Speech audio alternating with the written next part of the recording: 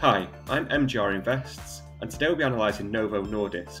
This is a pharmaceutical company which specialises in the field of diabetes, obesity, and rare blood and hormonal diseases.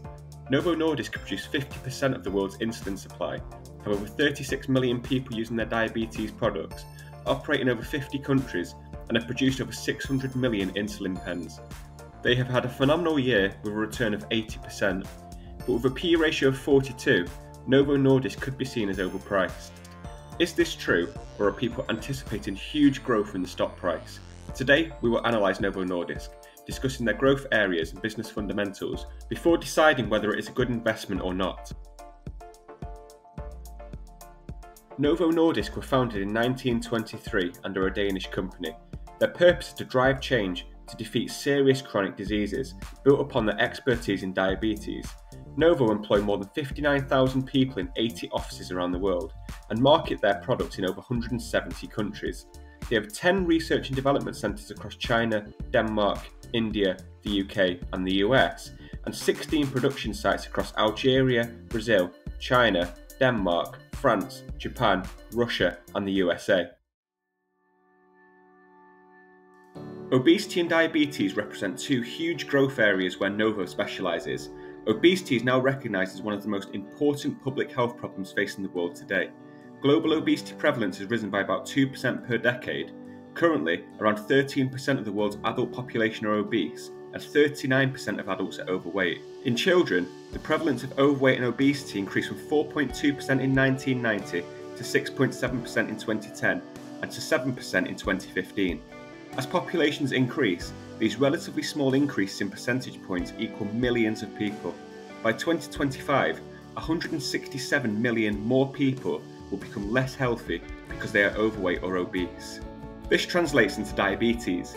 Today, 1 in every 11 people in the world has diabetes, and this is projected to hit 1 in 9 by 2045. That is a rise from 729 million people to 891 million people, based on global statistics of populations. If this increase in the number of people with diabetes was represented by a country, then it'd be the 8th most populous country in the world.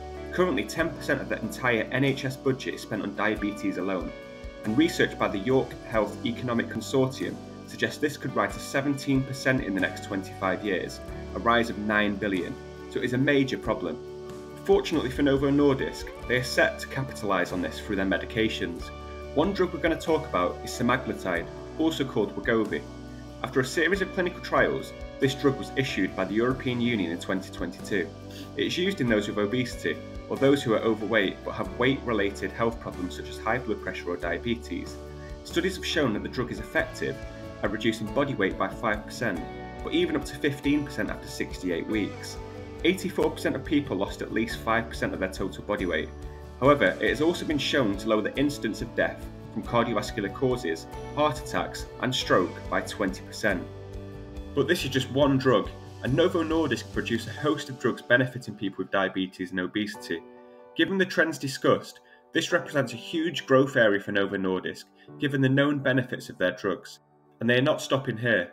Their pipeline is full of trials across 4 phases, investigating obesity, NASH, which is a fatty liver disease, Alzheimer's, diabetes and cardiovascular diseases, in addition to others. Novo Nordisk are also investing heavily, announcing a £5 billion investment in expanding manufacturing facilities. So let's look at their financials to see if they're a good buy right now. Before we get into it, feel free to hit the subscribe button below. I am a new channel trying to build a reputation on trustworthy content into stocks. The subscribers really help in getting my content out there. Novo Nordisk currently trade at a P/E ratio of 42, which is lower than the average of competitors such as Eli Lilly, which currently trade at a P/E ratio of 106. However, European pharmaceuticals currently trade at an average P/E ratio of 22.2, which suggests that Novo Nordisk may be slightly overpriced. It cannot be considered a high dividend payer, as the yield sits around 1%. However, the amount per share has been increasing as the stock price rises. Novo Nordisk has fantastic margins. Profit margins sit at 35.11%, and this year's operating margin was 45.82%, and net income has risen 35% in the trailing 12 months. Net income has steadily been increasing, and Novo Nordisk holds more cash than all of their debt combined. Although short-term assets do not cover the short-term liabilities, Novo Nordisk are in a very healthy position, with long-term assets covering long-term liabilities, with a current ratio of 1.53. This is reflected in the free cash flow, which has been steadily increasing over the past few years. Overall, I think this stock may be overpriced based on current performance, but strongly feel that the future growth makes this stock a must-buy. I am happy to consistently buy into Novo Nordisk per month, and will be allocating around 5% of my monthly deposits to Novo Nordisk, as I am looking to hold them for the next 20 to 30 years. Let me know your thoughts in the comments below, and if you have any stocks that you'd like me to research, then please also comment these, and I'll make sure that I look into them.